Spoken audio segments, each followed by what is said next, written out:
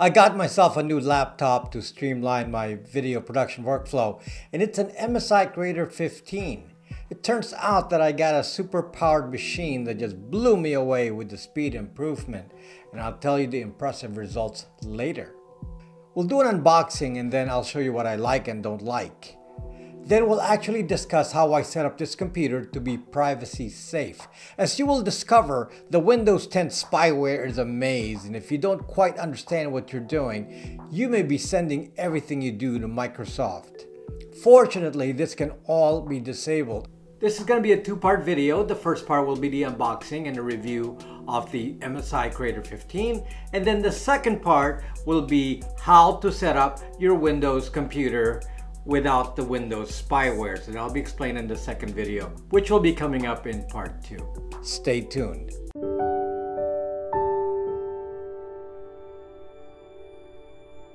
I post my videos ahead of YouTube on Odyssey.com. I have a link in the description so you can follow me there.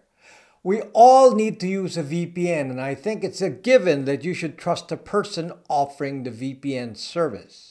Instead of giant corporations, why not use Bytes VPN, which is my VPN, and it comes with Pi-hole ad blocking, Tor routing option, servers all over the world, and a real person behind it. The link is in the description, and it will also help support this channel. I'll start the unboxing of the MSI Creator 15. First of all, why did I choose an MSI Creator 15? This particular laptop is bigger than most laptops I get, and I usually get the ultralight laptops, but since I'm making 4K videos, I really need a machine that can handle a creator workload, and it's been really difficult to do editing even on my fairly new laptop running on an Intel i7 processor. This new machine is an i7 10th gen CPU, a 10875H, 8 cores with a dedicated NVIDIA RTX 2070 MaxQ Graphics card. It has 16 gigabytes of RAM, 8 gigabytes of video RAM, and a 512 gigabyte NVMe SSD. It also has a 1980 by 1080 touchscreen.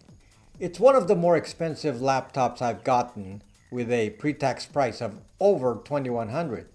This is not sponsored. I bought this with my own money, so I'll tell you both the good and the bad. By the way, an MSI GS66 Stealth is a high-end gaming laptop. That's why it has a dedicated NVIDIA card. This is desktop level gaming performance on a notebook. As it turns out, high-end gaming is pretty close to high-end video creation, so in reality, an MSI Creator 15 is really just a repackaged GS66 with some changes in the display and offering a higher-end CPU. This laptop is bigger and heavier. Most of my other laptops are 2 pounds, but this one is a hefty 4.63 pounds. Fortunately, after using it for a while, I have to say that it's not so bad. As long as I can lift it with one hand, it's still okay for me. I think 5 pounds and up, and it's a deal breaker. I wouldn't call it portable anymore. I work with a stack of laptops, so being able to move it around with one hand is important, and also that it's thin, which fortunately is the case here. It is less than 3/4 of an inch thick. Most of the frame is aluminum, so it's pretty strong. Interestingly, and I know this because I've opened it up, the bottom cover is actually plastic. But I guess it doesn't support the structure. The front trim is also plastic. The matte finish, though, matches the metal. I think the front plastic is intended to eliminate the sharp metal edges for your arms. The screen is very thin with minimal bezels. This one I got is a 1920 by 1080 touchscreen. In hindsight, I should have ordered the 4K screen. The reason is that I can see the pixels. You cannot see the pixels on a 4K screen, so the small fonts would have been better. So that is one mistake in ordering so far. The keyboard layout is actually good. At the beginning, I had to adjust to the fact that you actually have to type a little bit to the left since there's an extra row of keys on the right. But after using it for a while, I automatically found keys without looking, so the layout seemed pretty standard. No adjustment period was necessary on the keys. I actually preferred it to my HP Spectre. This thing has a hefty 99.9 amp hour power supply, which is a huge battery. In fact, it's the largest possible legal battery on an airplane, which is 100 is the limit. You can't bring 100 amp hours. This machine needs a lot of juice, and when I was using it early on, the fans were constantly on. But after a few days, the fan isn't on as much with daily use. I think what it was doing was downloading Windows updates in the background, and that took a lot of extra resources. I haven't tested the runtime, but apparently 9 hours is the expected number. But if you're charging this beast, the power supply is huge and heavy. It's 230 watts. That's massive for a notebook. Coming from the small USB-C charger on my 3 other laptops, this is one of the biggest shockers. Now it's running with quiet fans. This has 3 fans at the bottom, but the bottom is surprisingly not super hot. That's because it was made of plastic and not metal. So it has a little bit of an insulating effect. The fan air vents on the side. The bottom vents appear to be intakes, so no heat comes out of the bottom. That's important on a power-hungry machine like this. It was a concern to me when I bought it because I don't want something so hot on my lap. Just to give you a sense of performance differences between this and my prior Windows laptop, which is an i7 8th generation HP Spectre X360 with 16 gigabytes of RAM.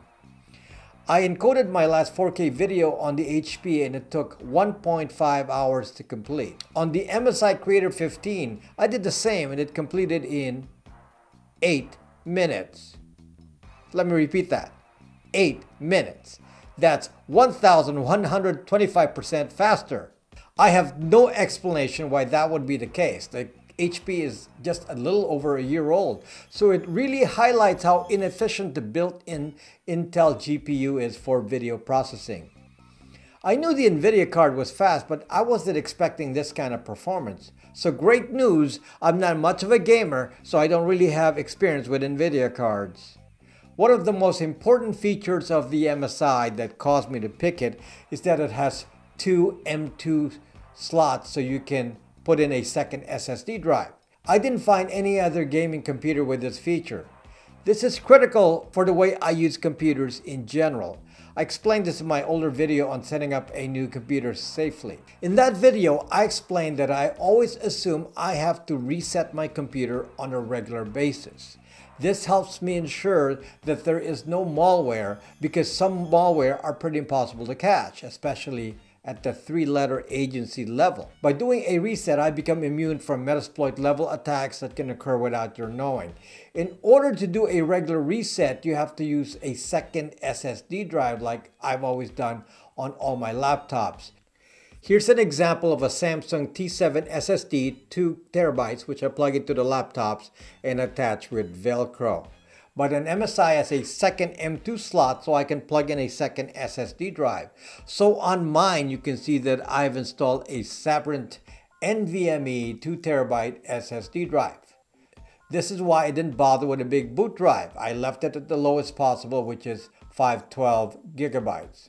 What's neat about this is that anytime I reset, all my data is on the second drive and I don't have to worry about affecting it on a reset.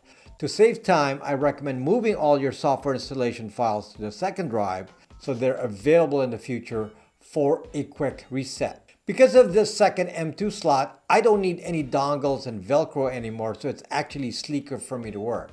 This unit also has a full Ethernet port, HDMI, 2 USB-Cs, 1 USB-A, so it eliminates the need for dongles. It also has a full-size SD card slot, which is great because video cameras use the full-size SD card.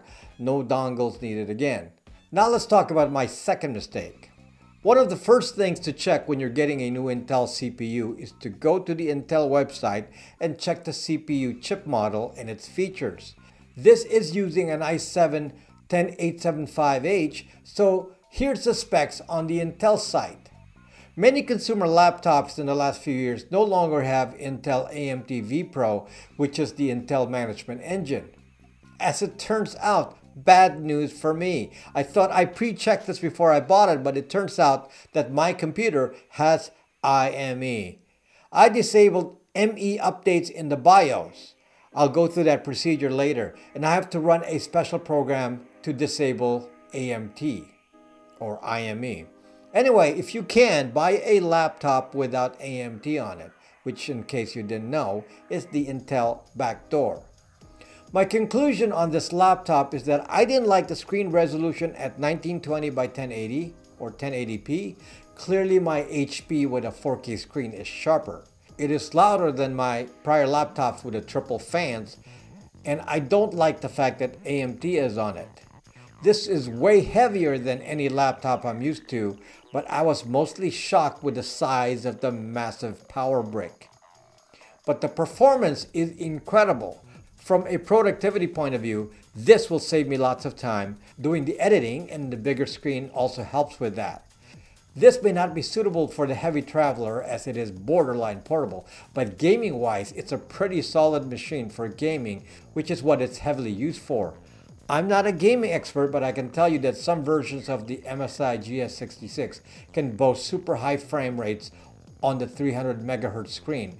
No laggy gaming here. This will blow away any Xbox, even the newest Xbox Series X. One thing I liked about the MSI Creator 15 and even the GS66 gaming version is that neither version screams gamer at you, so it doesn't look out of place in business use. I like the plain look actually. Even the logo is subdued. So stay tuned for part 2, where I'm going to go tell you how to set up a Windows computer safely without the spyware from Microsoft. If my videos help you, please consider subscribing to this channel and hitting that notification bell. Let's encourage the algorithm to share this content so more people get to see it. Privacy is an important fight, and we need to have a large community to make a dent. Thank you to my Patreon supporters and those who buy my products from my store on Brax Me. See you next time.